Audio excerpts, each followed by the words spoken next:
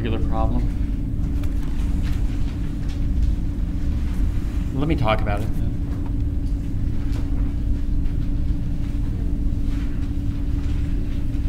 All right, what's the formula for potassium? K solid. Good. I see a lot of errors. A lot of people put K plus. Is that potassium? You know what that is? That's potassium ion. Do they have the same properties though? Are they the same thing? Can I treat them the same? No, they're totally different. You know, people need potassium for like cramps or whatever. People eat bananas for potassium. Are they eating bananas for potassium metal or for potassium ion? Ion. The potassium metal you aren't going to find in bananas for sure. You're going to find potassium ion. That's because potassium metal is so unstable. So first clue that something's going to happen here. First clue is if you have some familiarity. Do you have much familiarity with this chart? A lot of people have zero familiarity with this chart. But there are some people who have a little bit of familiarity with this chart and recognize that potassium is something special. What's special about potassium? What is special about potassium?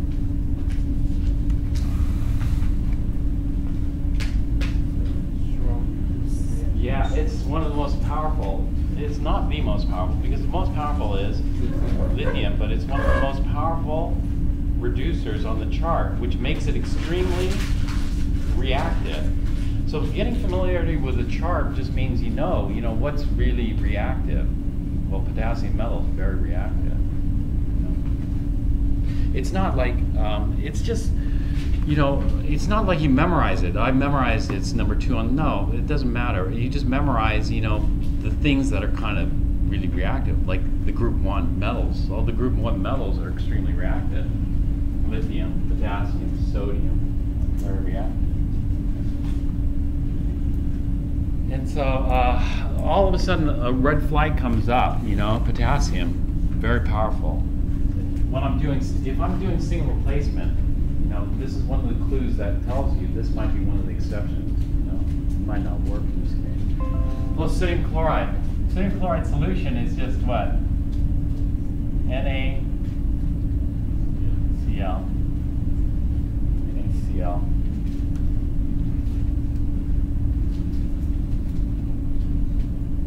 I thought everybody knew sodium chloride, the formula for sodium chloride, but I was wrong. I found out in Chem 1A that one of the students didn't know the formula for sodium chloride, which was almost unbelievable. I mean, to get through Chem 4 without knowing NaCl is almost unbelievable. Or they just forgot it. But NaCl, try not to forget. And the charge, I've seen this all the time in Chem 4. NaCl2, Na2Cl, NaCl with various charges, minus, plus, a whole bunch of stuff. Be careful with that,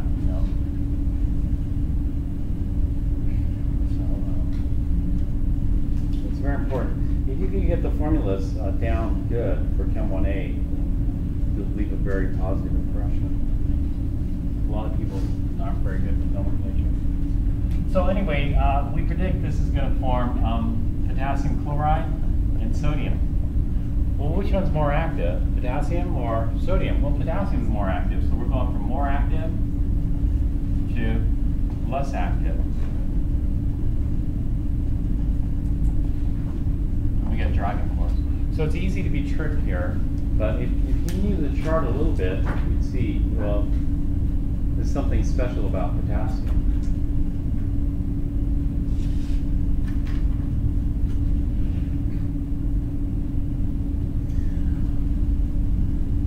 Okay, if you know this chart really pretty well, then where's water again placed in this chart? Yeah. With water placed here, it reacts with any reducer stronger than what's over here. And so water, did you know water can oxidize aluminum, water can oxidize magnesium, water can oxidize sodium, water can oxidize calcium, water can oxidize potassium, water can oxidize lithium. Because when any of these are oxidized, they these are weaker oxidizers than water. So we're going from a stronger oxidizer to a weaker oxidizer. However, water cannot oxidize zinc, because if water tries to oxidize zinc, then we form Zn2+, which is stronger. So we're going from weaker to stronger, which means it's not going to work.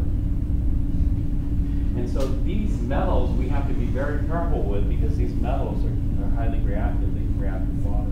So that's something else that can help you with the memorizations.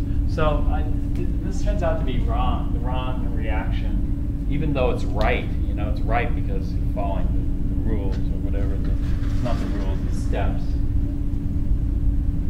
And so what we have to do is we have to not use this method. We have to use the chart method. So using the chart method, the first thing we do is we inventory. And so what do we have? We have potassium solid, we have sodium ions aqueous, we have chloride ions aqueous, and we have one more species, and that is water. And then we just look, potassium metal, what is that? Well, that's a reducing agent. It's on the right side. Sodium ions, what's that?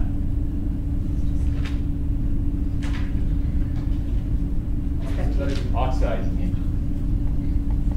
Chloride ions. Chloride's going to be way up here. Chloride is it's on the right side over here. Can you see it? Chloride is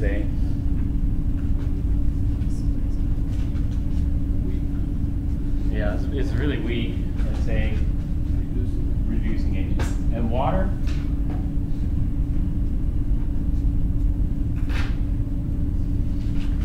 Some people, they don't know that water occurs on both sides of the chart because they never look at the chart. But you know, right? Water occurs on both sides of the chart. It's both an oxidizing agent and a reducing agent. There are other species that occur on both sides of the chart that I didn't tell you about. And so one of the most common errors that people do in chemical reactions is they find the species and they only look on one side. You know, the first side they find it on. They don't bother checking the other side. You know? And so what are some species that occur on both sides of the chart? Can you tell me any others that occur on both sides of the chart other than water?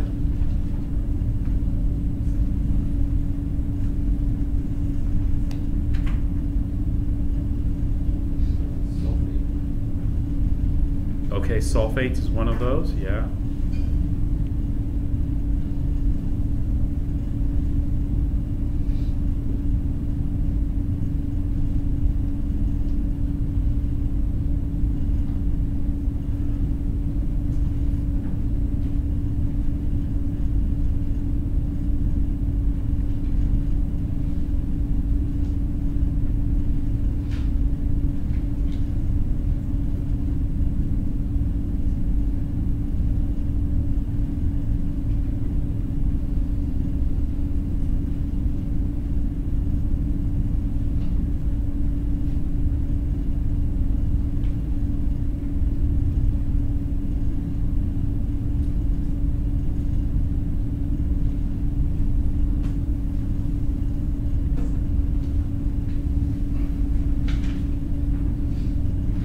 Anybody find any other species that occur on both sides?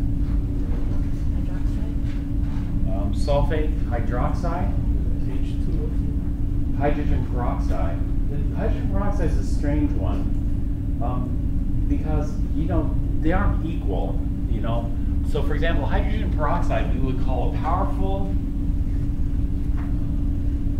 on the left we call it a powerful oxidizer, but when it occurs on the right, it's kind of a average reducer, so it much prefers to be an oxidizer. So when most people think of hydrogen peroxide, they think of an oxidizer. That's a good oxidizer. So those are the types of things. There are other species there too. So you have to be careful about that. But anyway, which one's the strongest? Can you tell me the strongest out of these?